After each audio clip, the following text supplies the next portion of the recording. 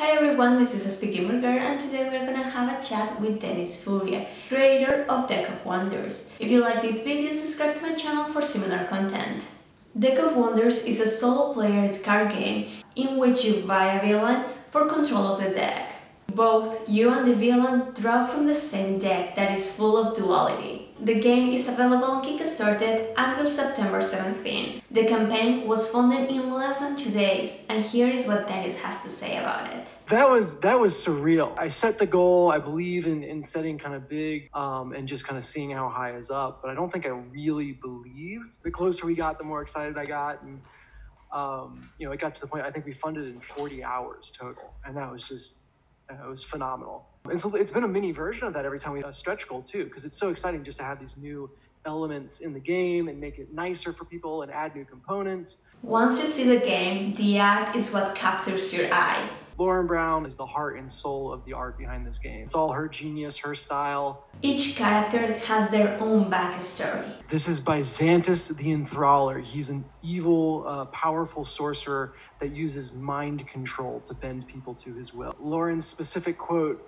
was, "Whoops, my hand slipped and I made him hot." So it's a subversive take on your typical, powerful sorcerer. You think of like old and decrepit and whatever. And he's got the white hair going on, but it's more of a look than because of old age. The aesthetic of each piece is really powerful, and each card by itself tells their own story. The first time I opened up this image, 80s synth music started blasting all over my house. Besides the art and how the game plays, it's really important to make sure the game is known before the campaign starts. I kind of did a public debut of Deck of Wonders at Gen Con 2019. And it was a very rough prototype. Black and white cards built in PowerPoint that was just wireframe boxes. I was at the Starbucks across the street getting feedback and kind of using that to just validate that I'm actually onto a cool idea here. I don't just think it is in my head. And so got great response there. And that started building an email list off of those 4 days at Gen Con. I went to some local cons. I would put out blog content. I did a little bit of paid promotion on Facebook towards the end. When I launched, I had close to 600 people or thereabouts on my email list. I had built up, I think, close to 1,000 followers on Kickstarter. Of course, I blasted it all over my social media channels. But I think those three elements, the social, the email, and the Kickstarter, were that perfect storm that helped get us to 48 hours. Preponderance of that, or most of it, was on emails. A mailing list can be an amazing tool for first publishers, but sometimes a small push can help the campaign to be funded in a small period of time. The final piece that I think really made 48 hours work, there was a very compelling reason. I offered up a digital art book, which is going to have all of Lauren's amazing work in it. Knew from the year I'd spent promoting the game that art was something that people resonated with. Just having something special that people felt like they were making happen by taking a chance early on the game was really effective as well. During the process of the campaign, there are a lot of things to consider, and the stretch goals are a huge part of Kickstarter's campaign. But how do you balance those goals in order to make sure it won't affect the final production? I'm a newbie. There were a lot of unknowns going in, and one big unknown was how fast social goals were going to unlock. You could have one tweet blow up and go viral, and then suddenly you've blown through all your social goals in a second.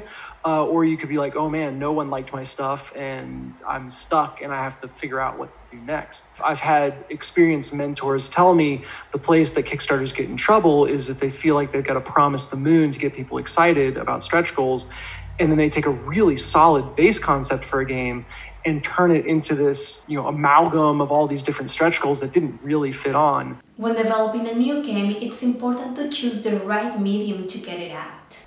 It has been very true that you need to bring your audience to Kickstarter. There's not an audience waiting on Kickstarter for you. That said, if you can bring your small audience to Kickstarter, then there's a larger audience that will sit up and take notice. I knew from that early validation I'd done and from lots of the prototyping and playtesting that the idea for Deck of Wonders was strong. And I kind of took it as far as I could out of my own pocket. And Kickstarter is one of the few platforms where that is enough to get people's buy-in and to get people excited. Still, building a game and the campaign for it can come with ups and downs, and things that you might not even consider. On the technical side, I did not learn upfront how to quickly make and update images. So every time I change an image on the Kickstarter page, which is mostly just gigantic images, right? I have made those in Keynote. I export them to a PDF that I then export at high resolution to a PNG. Then I have to crop down the PNG and upload that to the page. It is painful. It takes so long. My recommendation up front would be, even if you're working with a designer, learn how to do the design stuff yourself, specifically the graphic design stuff, because you will be doing a lot of that updating your page, especially if you're successful. We all know the importance of Kickstarter, but let's learn a little bit more about the game. You have stolen the deck of wonders from Fate herself. Think of Fate as the deity that rules the world. All cards from both sides, the villain cards and your cards, go into the same deck. And that highlights probably the biggest hook about this game, which is it is a solo game. So the game plays like Hearthstone or Magic the Gathering or any of those other collectible card games out there. It is designed around the idea that the opposite side to you is actually run on a simple set of rules. On your turn, you are playing out cards like you would in a CCG. On the villain's turn, you're solving the puzzle of how to manipulate them to be as ineffective as possible. In this game, each character brings their own perspective of faith and the world. For example, Aurora, the empath, is the second villain in the game. And she worships fate still, actually. She's one of the few. Because she's an empath, she can always manipulate all emotions around her, whether or not she wants. If she's decided that she has empathy for fate alone, but that's caused her to be really cruel to everyone else around her. The future might bring new villains for the deck. I would love to have expansion packs. I need to make sure that is a worthwhile pursuit and all that. So my focus right now is 100% on making the deck of wonders you get through the Kickstarter campaign right now as amazing and complete and compelling an experience as possible. Like that's where my focus is. Once we get past that, though, I have a very clear roadmap of the first 2 expansions that I would like to do. Each expansion will have themes to explore, and then I also know the key mechanic that each expansion will introduce. With Aurora having abilities to refill her health after a certain point, every expansion will introduce a major new mechanic to the game that then causes you to think through everything you know in a new lens. Deck of Wonders doesn't only have an amazing art, but there is a story behind of it. Walking around Artist's Alley, which is an amazing experience. And when we're back to in-person Gen Cons, I highly recommend, don't go to Gen Con without going to that. So I was bouncing around from artist to artist, kind of just fumbling through the idea for the game and what visually I might want, but not really being sure. And I walked across Lauren's booth, and her style, she's got a very Art Nouveau style. And I kind of walked up and I was like, hey, so what I'm looking for is kind of this. This is what I want. This is what it has to be now. But sometimes finding an artist, it doesn't come that easy. One tip that Lauren gave is to go find a couple artists that you like their style in general, even if it's you don't have the budget for, or people that you, for whatever reason, won't be the final artist. But find the people that you like or that have styles that you resonate with, and then go look them up on social media and browse through all the artists that they follow. This is not the only advice that Dennis left us.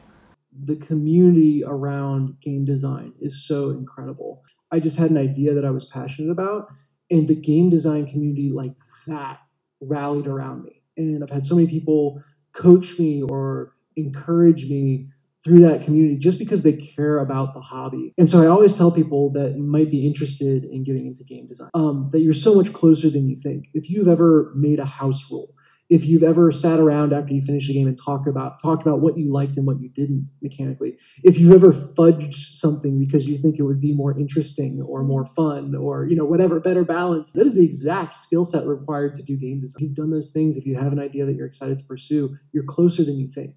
And I really believe that anyone can jump in and do this, and there is a community there to support you. And remember, the game will be available on Kickstarter until September 17th.